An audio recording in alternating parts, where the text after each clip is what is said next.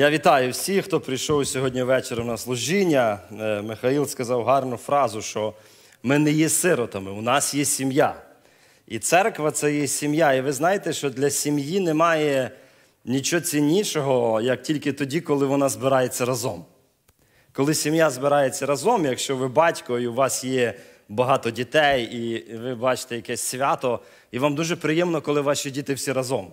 Уявіть собі, що наблизилося якесь свято, Thanksgiving, Різдво, якесь велике свято, і ви готуєтеся, ви накрили стіл, ви пішли в магазин, все купили, дружина 3 дня готувала, ви закупилися, і ви чекаєте всіх своїх дітей, 4, 5, скільки у вас є.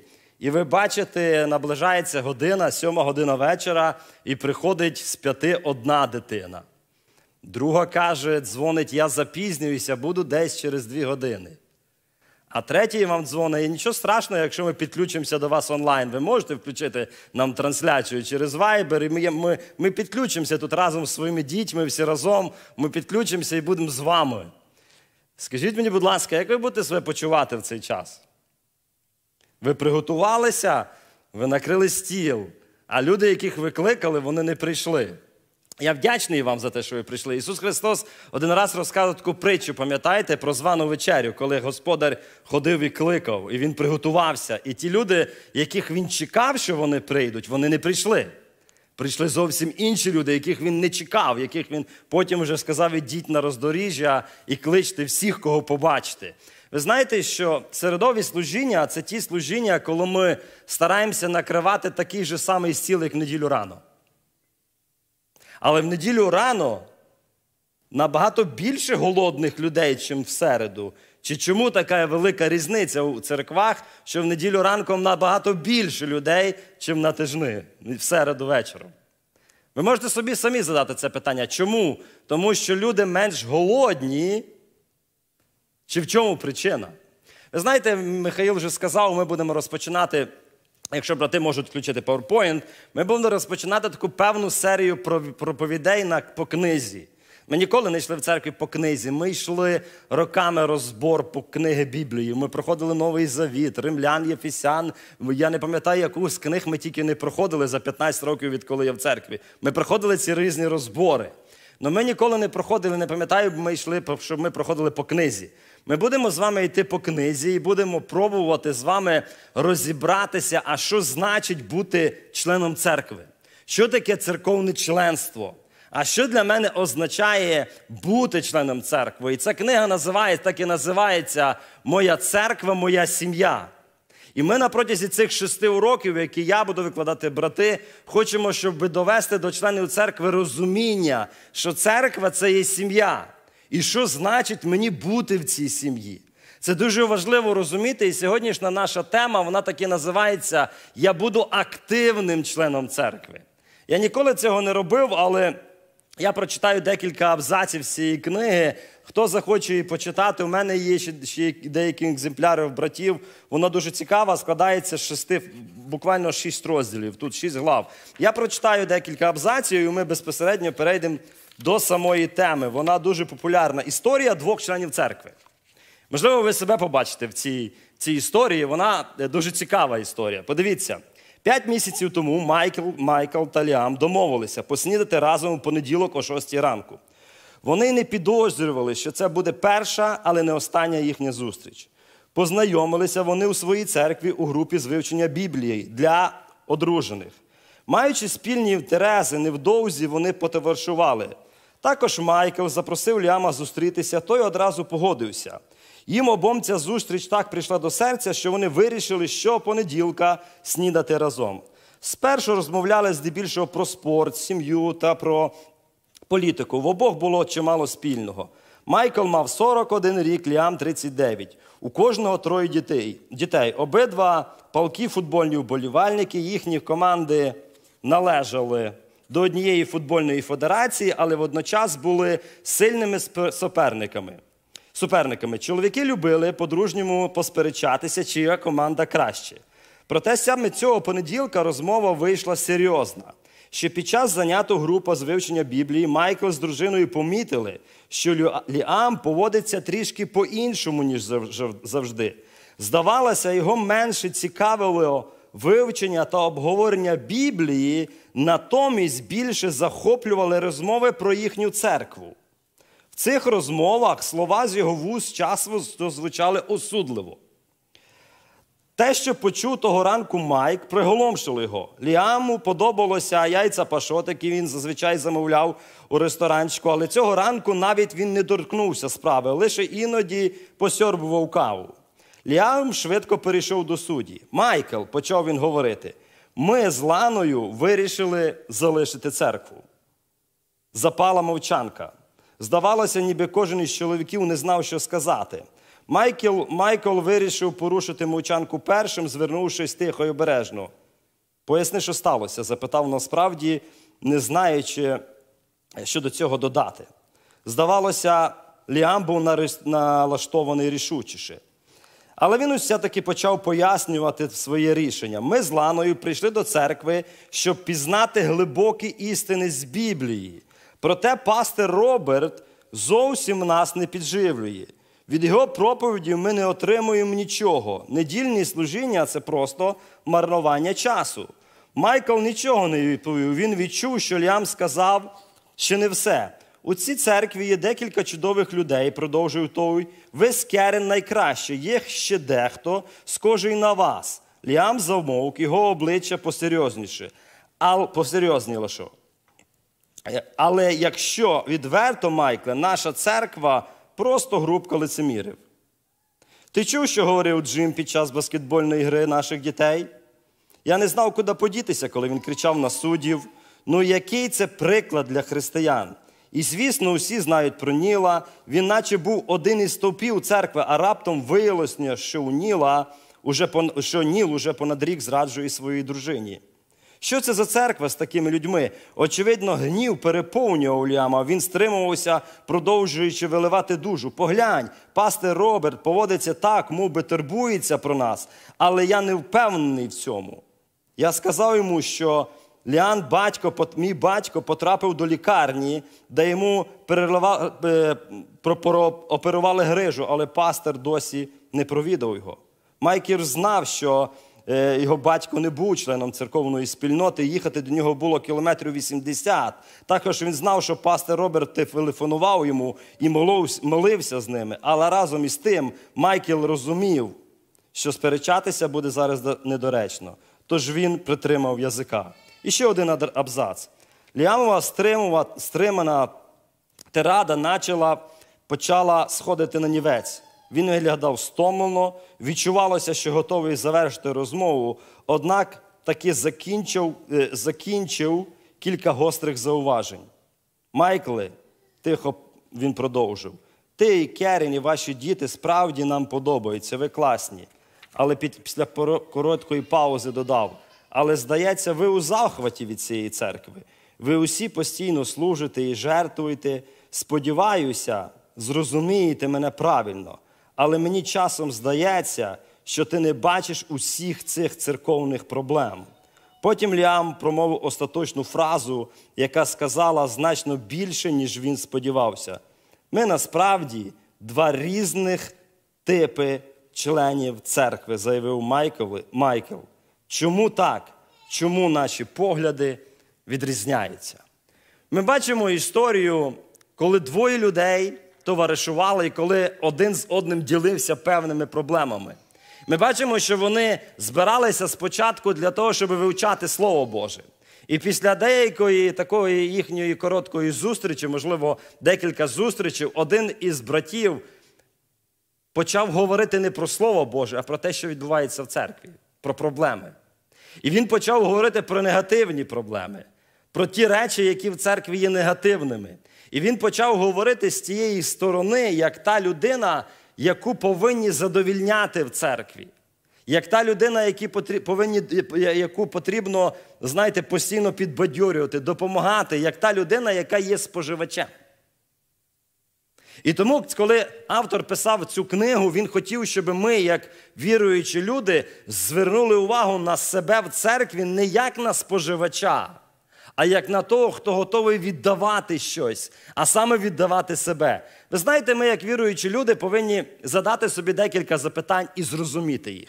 вперше. Якщо би вам задали запитання люди, зустрівши вас на вулиці, і запитали, хто ви є? Яка би ваша перша була відповідь? Хто я є?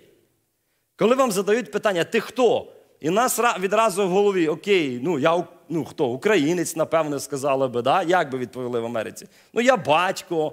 Можливо, сказали би, якою професією ви володієте, чим ви займаєтеся. Тобто ви почали, а можливо, би задали уточнюючі запитання, а що ти маєш на увазі, коли задаєш це запитання, хто ти є? От коли вам задають питання, хто ви є, яка перша відповідь вам спливає на ваш розум? Чи спливає вам відповідь у вашому розумі те, що ви є дитина Божа? Що ви є член церкви? Що ви належите до спільноти церковної? Що ви належите до Царства Божого? Що ви є віруюча людина? Якщо ви вас запитали, хто ти є? Ви б сказали, я дитина Божа. Тобто ми повинні задати собі питання і мати відповідь, хто я є. Ми повинні зрозуміти, що все, що в нашому житті є, воно все належить Богові. Як часто ми молимося в молитві своїй і кажемо, Господь, все моє, то Твоє. Все, що Ти мені дав, я присвячую Тобі. Тому що це Ти мені дав. Тобто все, що в мене в моєму житті є, це Твоє. Розуміння ще одне, що в своєму житті я повинен перемогти. Які моменти в моєму житті є, що вони володіють мною. Вони можуть бути не біблійні моменти, але вони мають силу наді мною. Вони мають володіння наді мною. Я не позбавився, можливо, їх навіть при покаянні. Що я маю перемогти в своєму житті? І ще одне питання ми повинні собі задати, що я маю робити як християнин. Ви знаєте, якщо б віруючі люди, християни, задавали собі питання, а що я маю робити як віруюча людина? То набагато більше Царство Боже було би розповсюджено на цій землі. Набагато більше людей би знали про Бога. Набагато, можливо, більше голодних були би накормлених. Хворих були би зцілених. Тим, кому потрібен спокій, знаходили би його. Той, хто засмучений, знаходив би Христа. Якщо б члени церкви задавали собі регулярно, постійно питання, Господь, а я як член церкви, як віруюча людина, а що я повинен робити як член церкви? Я буду читати місце з Біблії, ви, будь ласка, слідкуйте за мною. Петра з 2 розділу, 5 вірш. І ви самі, немов живе каміння, збудовуєтеся в духовний дім, щоб бути святим священством, приносити духовні жертви, приємні Богові через Ісуса Христа. Адже у Писанні зазначено, ось я кладу на Сіоні камінь наріжний, вибраний, коштовний, і хто вірить в нього, не буде засоромлений. Отже, для вас, які вірите, дорогоцінність, а для тих, хто не вірить, камінь, яким знехтували будівничі, він став наріжним каменем. І каменем спотикання, і скелею спокуси. Вони спотикаються, не вірячи в Слово, на це вони й поставлені. А ви рід вибраний, царське священство, святий народ, придбаний, аби звіщати чесноти того, хто вас покликав із темряви до дивного світла. А ви рід вибраний, я вже це прочитав. Тобто, якщо ми побачимо, як високо оцінює наш Бог, Він спочатку оцінює нас з цієї ситуації, як ми розуміємо Христа. Хто для вас Христос? Він каже, а хто для вас оцей камінь наріжний? Це потрібна річ у вашому житті? Чи це та річ, якою нехтують будівничі при будівлі свого власного життя? Коли ми будуємо своє життя як віруючі люди, Христос – це та потрібна річ в цьому будівництві? Чи те, що знехтували невіруючі люди? Наскільки це важливо в моєму житті? І він дає нам дуже високу оцінку. Ви вибраний рід. Я запитався на початку, а хто ви є? Ким ви себе уявляєте? Царське священство, святий народ, придбаний для чогось. Бачите, спочатку йдуть титули, йде визнання, скажімо так, іде приєднання до чогось, а потім каже, для чого? Вибраний звіщати чесноти того, хто покликав вас з темряви до дивного світла. Я часто говорю у своїх проповідях, в своїх промовах і задаю питання собі і церкві, Наскільки церква сьогодні дійсно звіщає оці чесноти? Наскільки вона кличе людей з темряви до доброго світла? Ви розумієте, якщо б люди, як віруючі люди, виконували свої призначення, наскільки б менше в цьому світі було темряви? І я сьогодні хочу це донести до вас, і на протязі вже багатьох проповідей я це говорю, наскільки важливо розуміти, що від мене, як від віруючої людини, напряму залежить, наскільки в цьому світі буде більше світла. Тому що я отой окремий фонарик, оте світло в темноті, яке світить, і яке дає або багато світла, або мало світла. І це дуже важливо. Я вже говорив цю статистику, але, можливо, хтось не чув. Я скажу, щоб ви зрозуміли, скажімо так, в якому напрямку ми зараз рухаємося як християни. Наприклад, з 2004 року 9 із 10 церков в Америці переживають занепад або не зростають взагалі. З 2004 року. 9 із 10 переживають занепад або не зростають взагалі. Це не є гарна статистика, вона не є втішна. Це не тим, чим християни можуть зараз похвалитися. Люди, які родилися в 1950 році, я це говорив вже один раз, але я ще раз вам хочу це сказати, 75% американців називали себе християнами. Це люди, які вродилися до 1950 році. 75% було віруючих людей, християн, які ходили в церкви. Тому Бог підняв цю державу. Тому Він зробив її могутньою, тому Він зробив її сильною і привабливою для всіх народів цього світу. Але покоління, на жаль, моє покоління людей, які 40 і нижчі, з 1980 року, 2000 року, тільки 15% називають себе християнами. Це не тисячоліття пройшло. Це не пройшло сотні років. Це пройшло всього-навсього з 2004 року, бачите, які ті, коли родилися, тобто з 50-го року, пройшло 50 років. 50 років. А якщо ми дивимося далі, діти, які ростуть далі, вже зараз, після 2000-х років, тільки приблизно 8%. Це дуже мала кількість людей. І ви уявляєте собі, яким буде суспільство, в якому почнуть жити люди, які не визнають Бога, які не визнають себе християнами. Америка своїми принципами моралі, своїм правом, своїми законами, своєю чесністю, з тим, що вона дала світу, вона стала завдяки християнам, які в повноті наповняли всі уряди, все, що було, всі правові установи. Це були віруючі люди-християни. Подивіться, за останні 10-15 років 8% відсотків американців перестали називати себе християнами. Яка тенденція йде? Через 20 років мусульман стане більше по кількості, ніж християн. Такого не було ніколи в історії.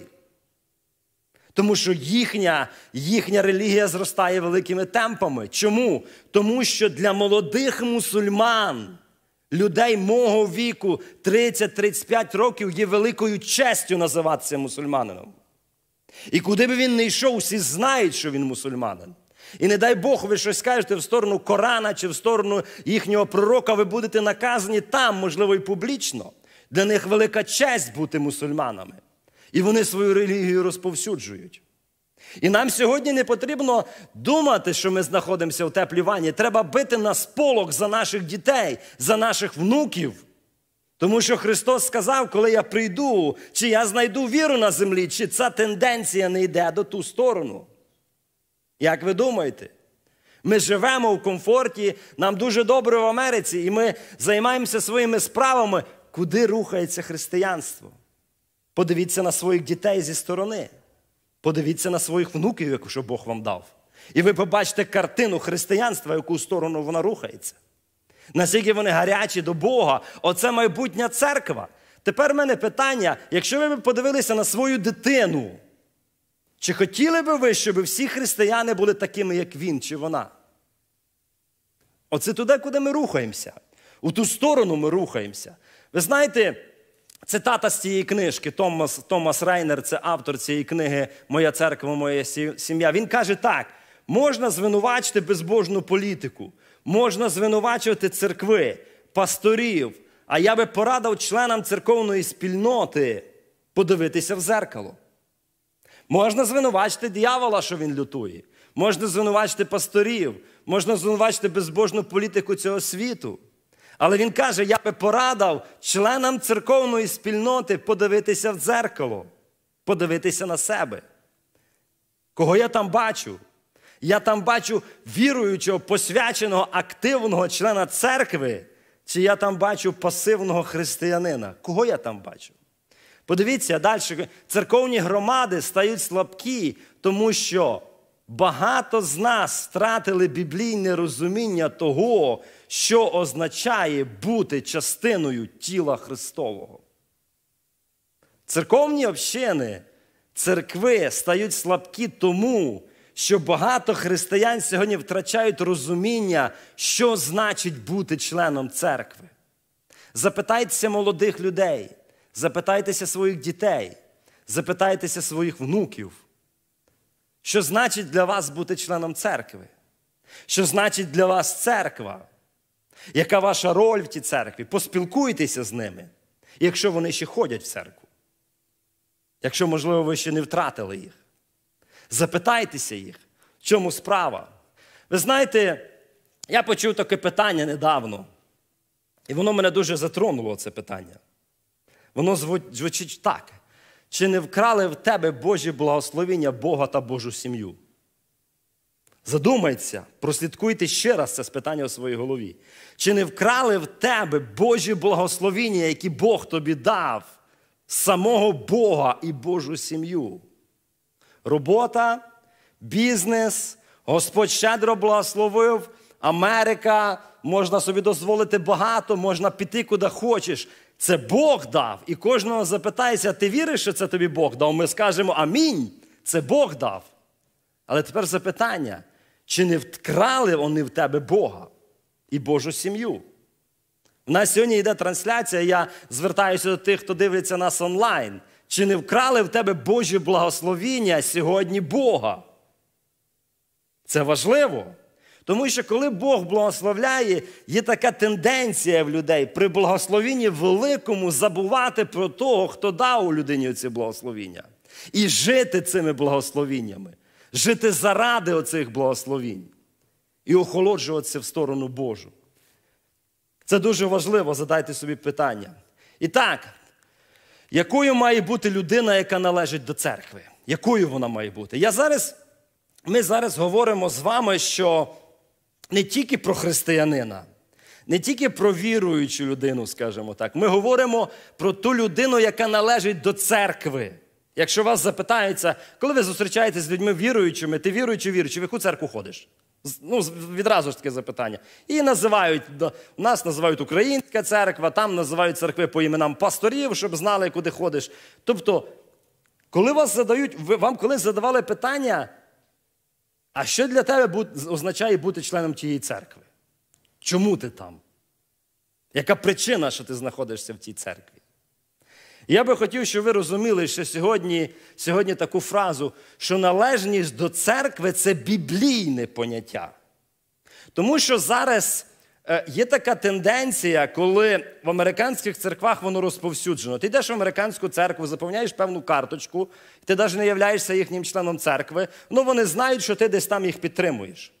І така людина може бути одночасно 3-4 церкві. Вона може підписати цю карточку, і вона скрізь, вона і там, і там, і там. Ну, насправді, вона не йде. Тобто, коли немає членства, немає відповідальності. Коли ти не є членом церкви, не є на списках, на тебе ніхто не має права. Ти нікому нічого не должен. Ви знаєте, що є шлюб, який вінчають в церкві, а є громадянський шлюб? Чим вони відрізняються від собою?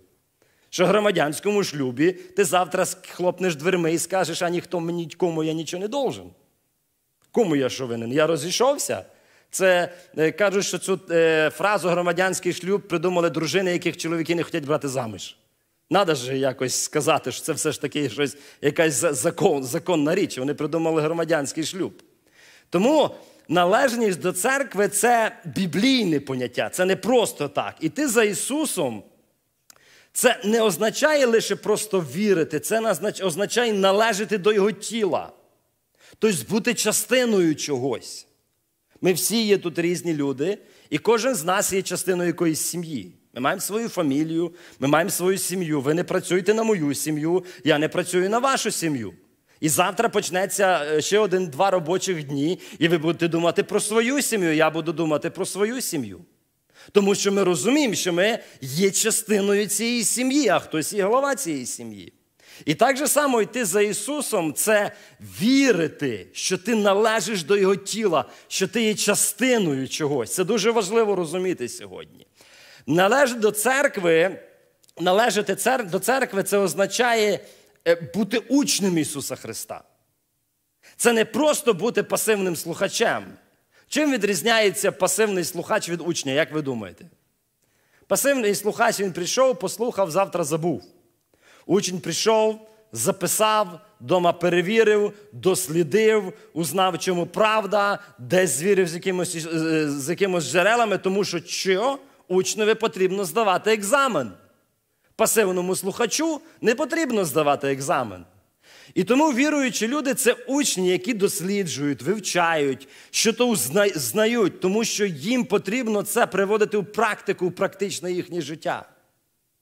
І тому ми повинні розуміти, що бути віруючою людиною – це значить бути учнем Ісуса Христа. Уже це казав брат Михаїл, що належність до церкви – це честь, привілей і відповідальність. Я ще раз хочу зрозуміти, щоб ви зрозуміли, це честь називатися дитиною Божою. Це честь називатися народом святим. Це честь називатися священством святим, царський народ. Ми читали, це велика честь, це великий привілей, і ми не цінимо цим. Ми дивимося зараз у світ і думаємо, там люди багаті, бідні, вони діляться на клас, там ті мають ті. Це все мусор, який зникне в один час. Прийде вічність, де буде розставлено честь, люди по честі і люди, які будуть без честі. Це привілей, але в один і той же час це велика відповідальність. Ви знаєте, що багатьом людям, їм дуже важливо знати свої права. Ну не всі хочуть знати свої обов'язки. Куди б ми не йшли, нам важливо знати свої права. Які в мене права? Но ми не завжди хочемо знати, які в нас обов'язки. Тому наше завдання, як віруючих людей, це наше завдання кожного пройти оцей шлях від новонародженого немовляти, пройти оцей шлях зросту, пройти оцей шлях батьківства і дойти до шляху посвячення Ісусу Христу. На жаль, багато людей застрівають десь по дорозі. Вони починають іти, і вони не доходять не тільки, скажімо так, в рості за Христом, скажімо так, не тільки не доходять до посвячення, навіть не ростуть. Вони знаходяться в своєму дитячому положенні на протязі всього свого життя, і це трагедія. Якщо б я подивився на одного з моїх синів і побачив, що один не розвивається, мені було б боляче. Тобто один росте, другий не росте. Всі говорять, а цей не говорить. Всі ходять, а цей кульгавить. Яке серце у батька і у матері? Ми відпочивали на кемпі з сім'єю і бачимо, сім'я проїхала, 3 хлопчиків, і 2 виходять, а 3-го виносять. І ми з дітьми так почали говорити, і діти так дивляться, вони це не бачили. І для них дивно, і для нас боляче. Це неприємно. Коли ти дивишся, ти розумієш, наскільки батькам важко з цією дитиною. Це ж хрест до самої смерті. Це ж постійно буде треба за ним ухажувати. Ми не цінимо це, маючи всіх дітей здорових в своїй хаті. Ми не уявляємо навіть, що це таке мати хвору дитину біля себе, за якою треба, скажімо так, і доглядати до самої смерті. Ми не розуміємо навіть це. Представте собі, уявіть батька нашого Господа, Бога, який дивиться на духовних людей віруючих. І дивиться, цей з інвалідністю, цей хворий, в цього проблеми, цей не може йти, цей хромає на обидва коліна, як написано в Біблії. Яке серце батька? Його серце часом плаче і болить за своїх дітей. І тому наше завдання – пройти оцей шлях до дорослого життя християнина, стати дорослим. І так, перше, ми швидко пройдемо декілька пунктів. Належність до церковної спільноти означає те, що ми є одне ціле. Ви знаєте, що багато у вас тут з дружинами є. Ви так дивитеся на свою дружину і кажете, ми одне ціле з тобою. Або ви дивитеся на свою дитину і розумієте, що це частинка вас, що ви одне ціле з нею. Або діти дивляться на своїх батьків, і вони розуміють, що ми частинка один одного, ми одне ціле. Це почуття певні, це за собою щось несе. Коли Господь дивиться на нас, як на своїх дітей однаково, Він дивиться, як на нас, на своїх дітей, Він хоче бачити, щоб брати і сестри дивилися один на одного з таким же самим серцем, з такими ж самими очима. Що це частинка моя, ми одне тіло, ми належимо одному батькові, у нас одна кров, ми йдемо в один дім небесний. Тобто це відчуття того, що ми з вами є одне ціле, і віруючі люди повинні це зрозуміти в тому, що ми є одне ціле.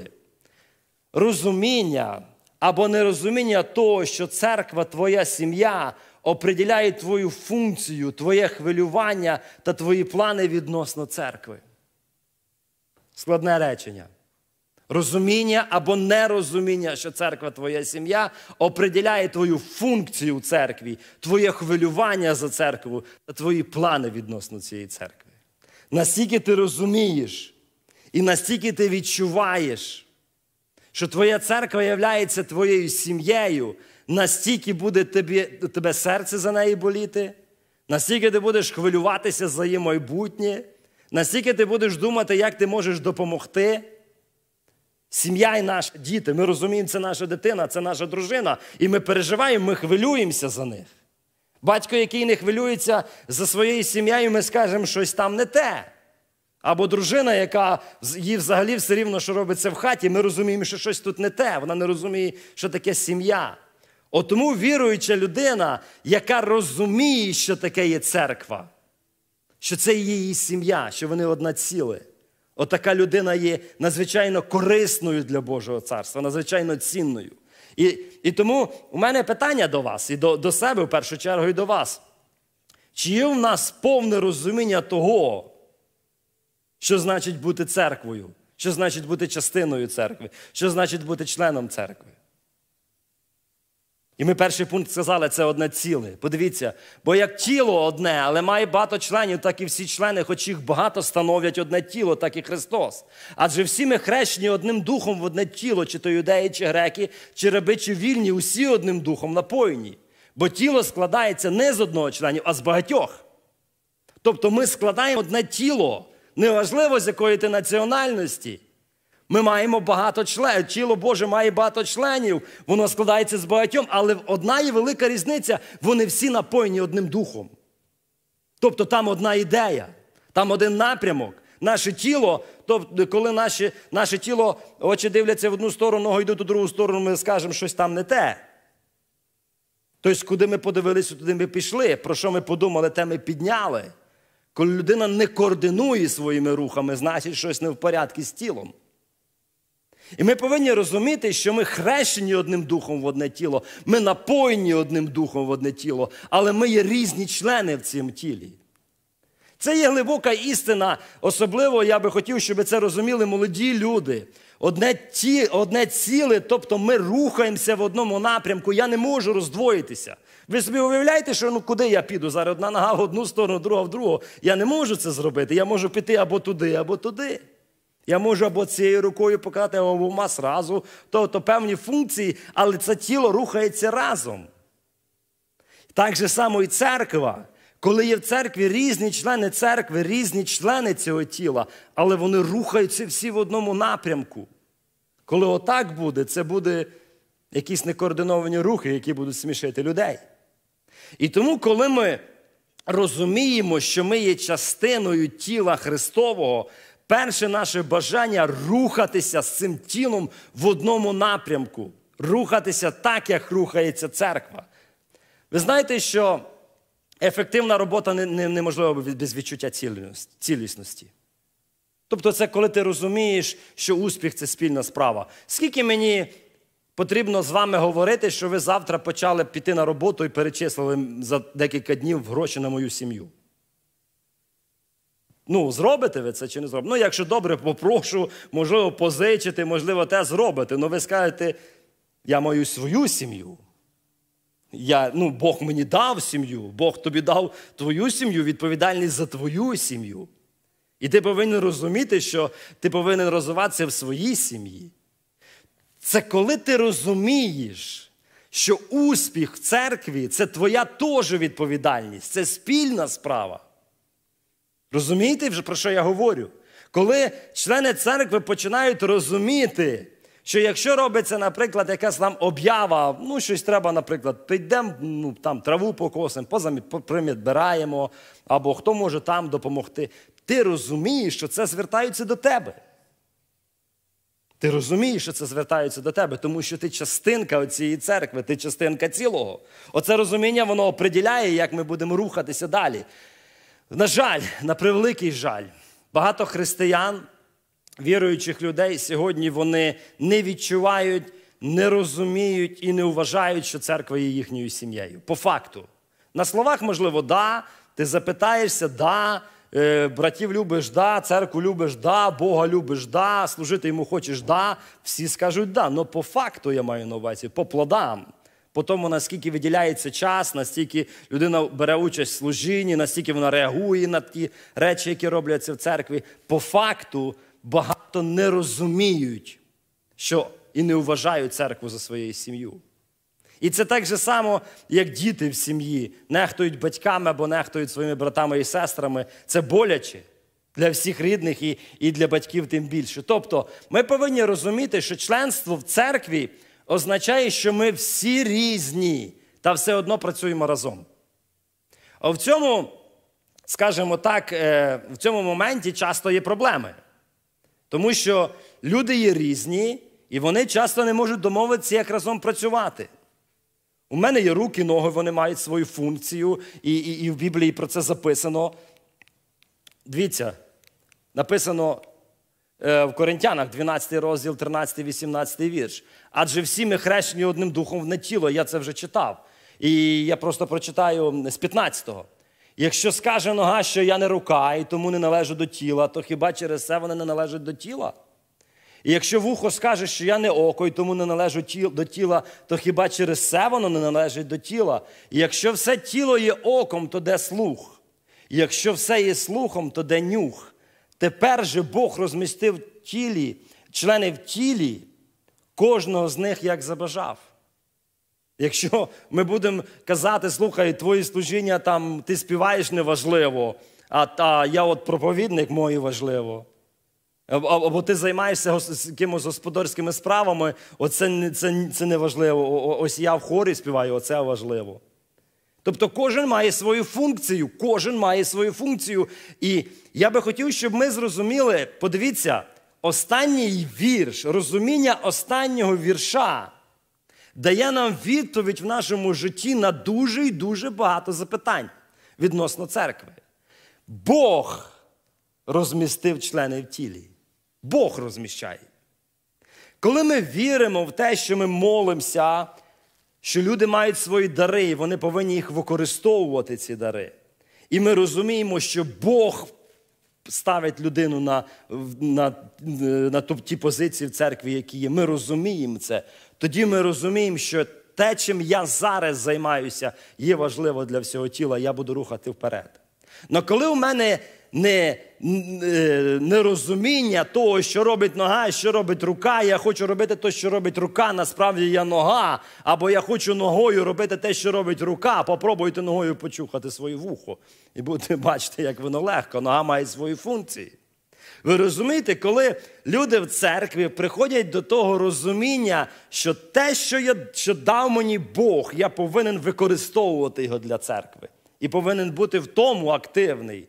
А Бог дав іншому інше, і він повинен бути в тому активний. Тоді все тіло розвивається, вони всі рухаються вперед. Немає ніяких суперечок, це дуже важливо. Дивіться, праця разом, вона можлива, коли є розуміння, що моя церква, моя сім'я, і я маю тут своє місце. Ми повинні це розуміти. Ще декілька речей, і ми будемо закінчувати. Ви знаєте, що церква має або велику силу, або має велику слабкість. Тобто церква може бути сильною І вона може розповсюджувати Царство Боже, і мати сильні служіння, і займатися великими справами для Царства Небесного, а може мати ті ж самі всі дари і бути слабкою. Вона може мати дари і бути слабкою. Але ніщо не зрівняється зі спільнотою віруючих, які люблять один одного, моляться один за одного та спільно служать Богові. Все починається, ми будемо далі, вже брати будуть говорити на інші теми з цієї книги, але все починається, коли люди люблять один одного, коли вони відчувають, що вони сім'я, коли вони моляться один за одного, і коли у них є велике бажання разом служити Богові. Тоді така спільнота, вона має велику силу. У кожного є роль своя та функція, я вже це говорив, і якщо хтось не виконує свої роботи, то все тіло воно не зможе функціонувати належним чином.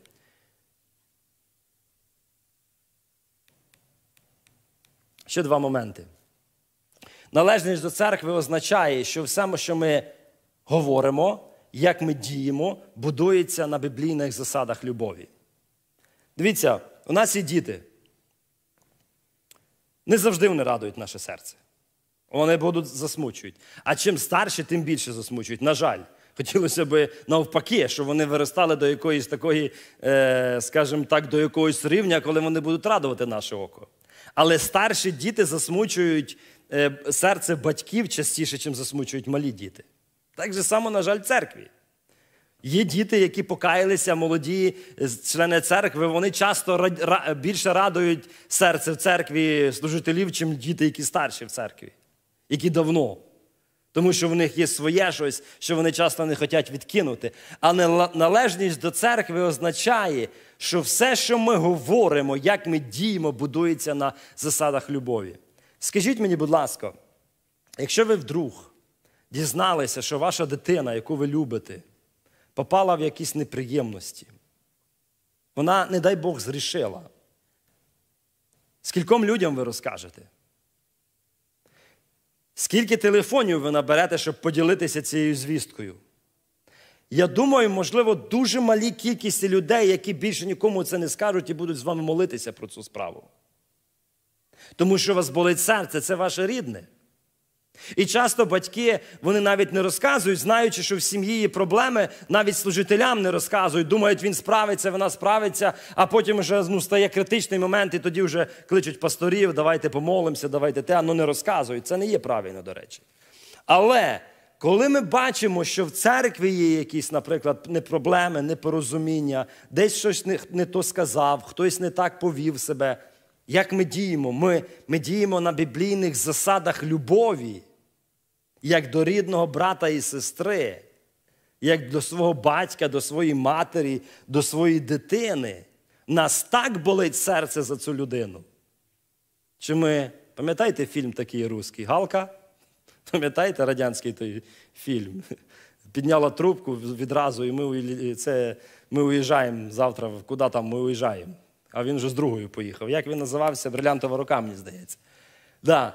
Вона вже швидко хотіла всім розказати, куди вона влетить. Чи не так члени церкви часом діють? Це не є правильна позиція. Дивіться, Коринтян 13 розділ. Любов довго терпить, любов милосердна, не заздрить, любов не величається, не гордиться, не поводиться непристойно, не шукає свого власного, не спалахує гнівом, не задумує лихого. Це та любов, яка повинна бути в членів церкви один до одного. Не просто до світу, до людей, яких ми не знаємо, не просто до своїх дітей, не до ворогів, а один до одного, і це важливо. І цитата з цієї книги, і ми закінчуємо зараз. Автор цієї книги говорить таку фразу: якби ми жили за законом любові, там чуть-чуть вирізано, там написано, якби церкви жили за законом розділу про любов, то наші церкви були б абсолютно здоровими, і це б була б абсолютна революція.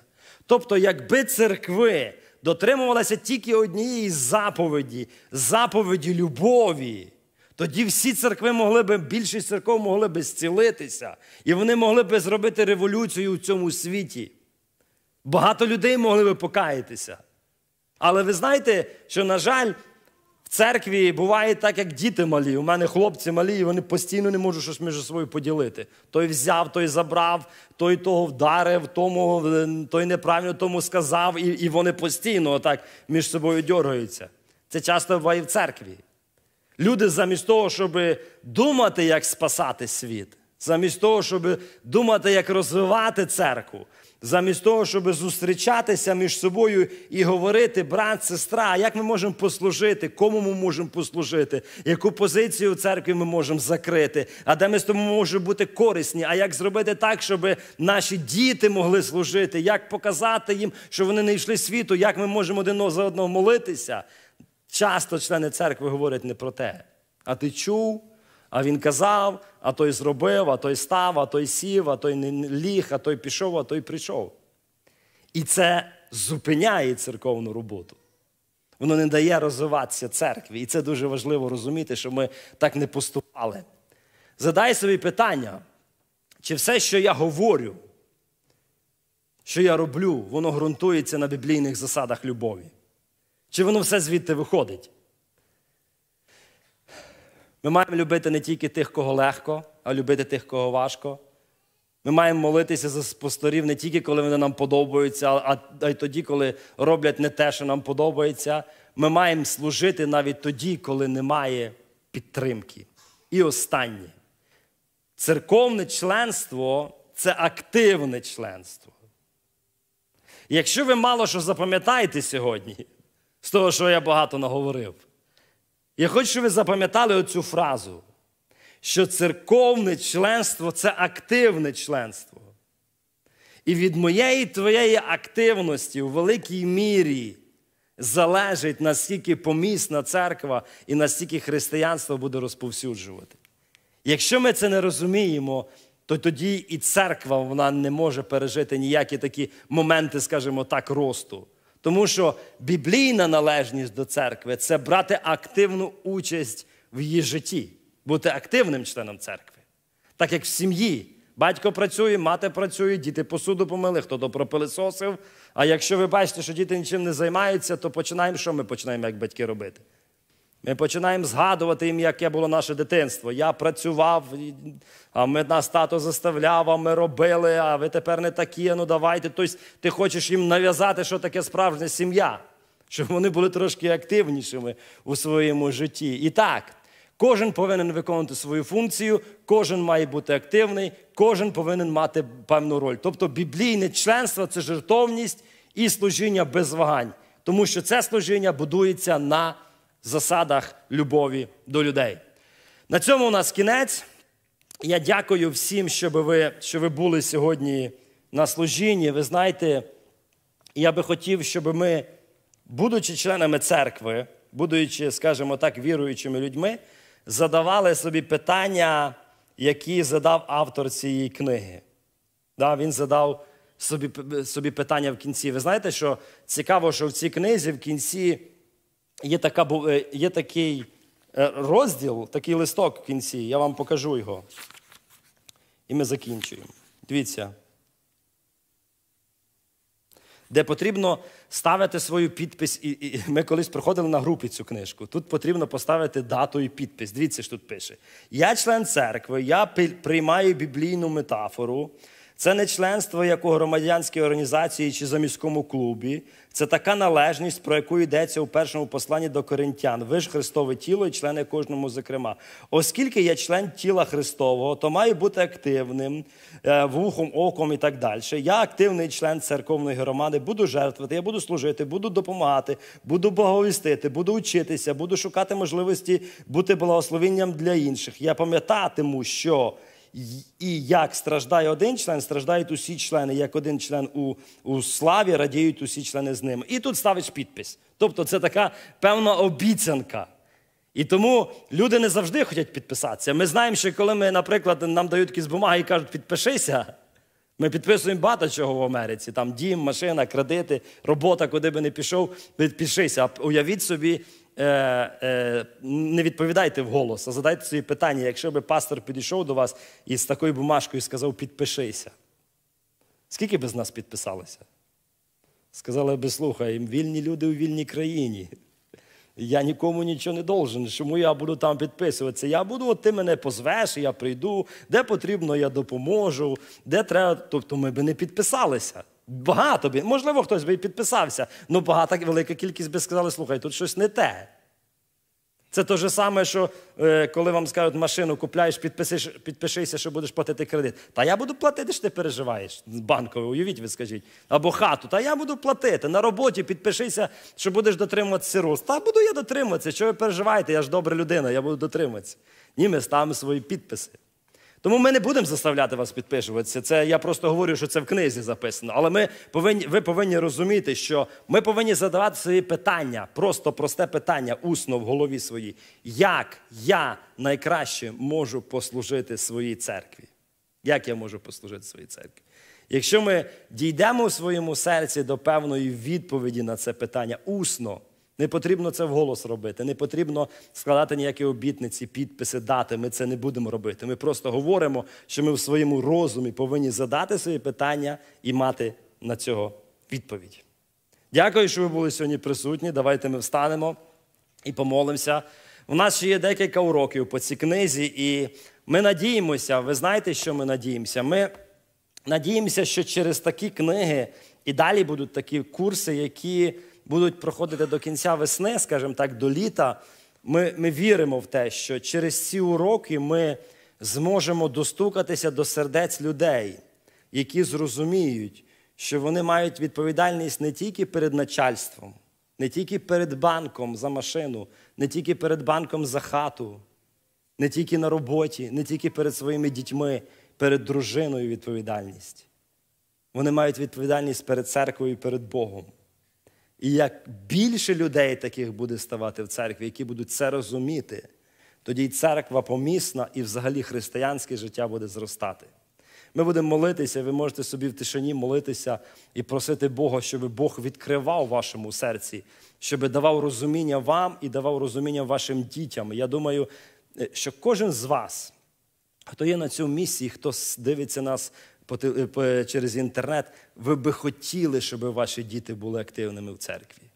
Ви би хотіли, щоб вони були служителями. Ви би хотіли бачити їх на всіх івентах, там, де збирається молодь, сім'ї чи церква. Ви би хотіли це, щоб це було. І я би хотів дуже сильно. Але ми задаємо собі питання, як ми на початку говорили, ми стаємо в дзеркало і задаємо собі питання, а наскільки я є тим, хто показує цю дорогу своїм дітям, внукам і іншим членам церкви. І ми вдячні, в нашій церкві багато таких людей, багато посвячених людей, багато людей, які роблять свої справи, багато людей, які ведуть служіння, і за рахунок цього церква росте, і ми вдячні вам. Але ми би хотіли, щоб цих людей було ще більше, і ми за це будемо особливо молитися. Давайте будемо молитися.